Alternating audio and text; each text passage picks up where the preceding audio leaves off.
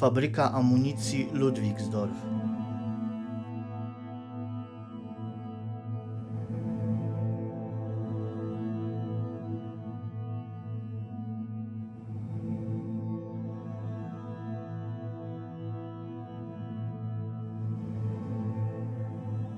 Dynamit Nobel MOLKE Ludwigsdorf, niemiecka fabryka amunicji z okresu II wojny światowej, obecnie Ludwikowice Kłodzkie.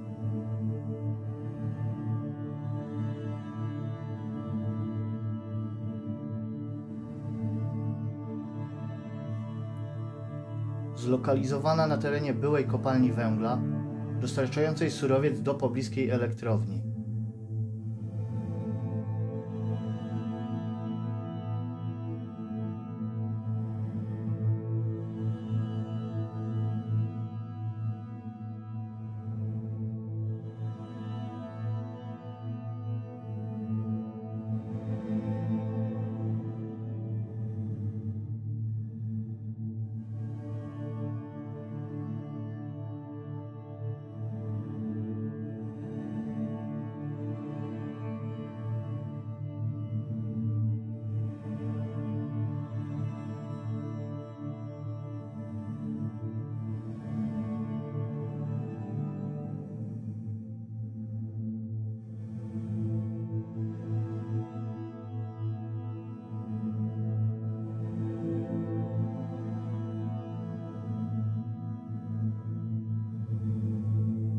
Jest to obecnie Muzeum MOLKE III Ludwigsdorf.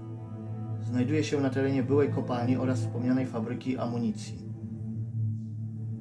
Podziemia są chodnikami technicznymi doprowadzającymi prąd i wodę na linię produkcyjną zakładu amunicji.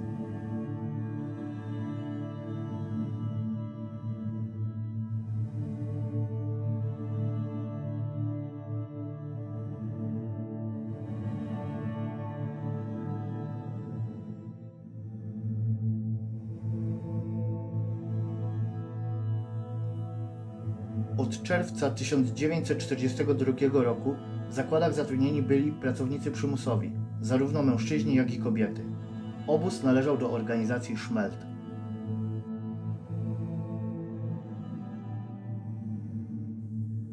Następnie w lipcu 1944 roku przekształcone zostały w filię obozu koncentracyjnego gross-rosen Arbeitslager Ludwigsdorf.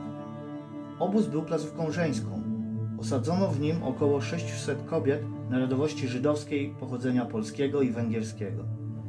Śmierć poniosła tam ponad połowa osadzonych kobiet. O życiu w obozie oraz pracy w fabryce można dowiedzieć się więcej ze wspomnień więźniarki Doris, opisanych w książce Całujmy każdy stopień schodów, wydanej przez księgarnię Muzeum gross-rosen.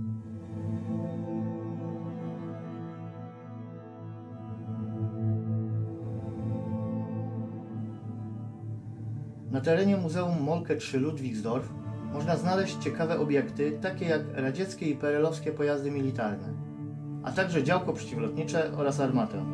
Wyjątkową atrakcją jest replika latającej bomby V1 oraz żartobliwie, jak sądzę, ustawiony model Sokoła Millennium III Rzeszy i wiele więcej. Największą atrakcją muzeum jest wsparty na 12 filarach pierścień konstrukcji żelbetonowej mający 10 metrów wysokości i 30 metrów średnicy. Potocznie zwany jest muchołapką lub polskim Stonehenge.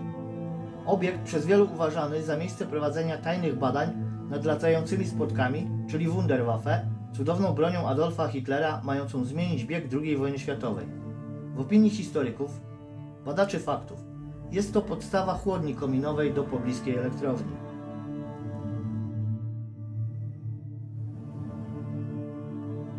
Jednak innym wyobraźnia podsuwa nieskończenie wiele pomysłów dotyczących przeznaczenia tej konstrukcji. Teren muzeum obejmuje jedynie niewielki ułamek całego kompleksu.